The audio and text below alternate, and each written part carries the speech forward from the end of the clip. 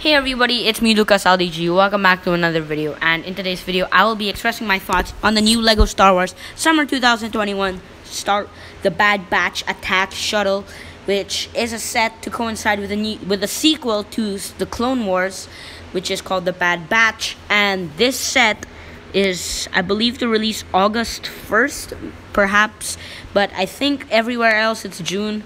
I'm not sure. And it has 969 pieces. And this is a really cool design, but I don't know, the color scheme of the sand blue looks cool. I actually like it, but it's not as accurate. Maybe it would have been better if it was a gray, but the blue makes it pop out. I mean, some shots of that shuttle you could sort of see blue, but it's not the worst choice out there. I still like how the blue pops out, and I think the speeders are pretty good, though I think adding 2 of them is kind of filler. I would much rather have more pieces added to the shuttle so that the shuttle would be a bit more bigger and have more interior space. As for the minifigures, they're pretty good, though I have some complaints with them. Like, I think that we are definitely missing Omega, who is one of the main characters. It's so annoying that she's not included. That would have been really cool to get. And also, Crosshair is missing his rangefinder that he has. It should have been included there.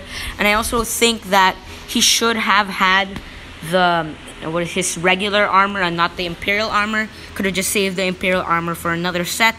I think that Echo, it's pretty good, though I think he should have had a cloth piece instead of the print. And I also think he should have a different hand than just this gray hand to represent his little screw hand or whatever it's called.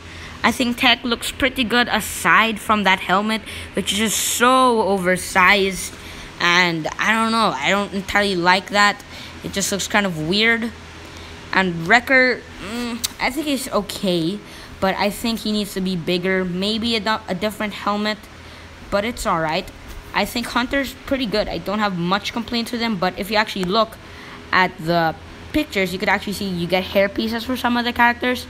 I think that Hunter, he should have had a different hair hat combo than just that one hair piece they use for like the Loki figure. I think they should have given him like a hair bandana combo to make it more accurate. But other than that, I don't have much else to say. I think the set's pretty good, though I have a few complaints here and there. So yeah, that's it for the video, guys. Hope you enjoyed, and I'll see you in the next video. Bye.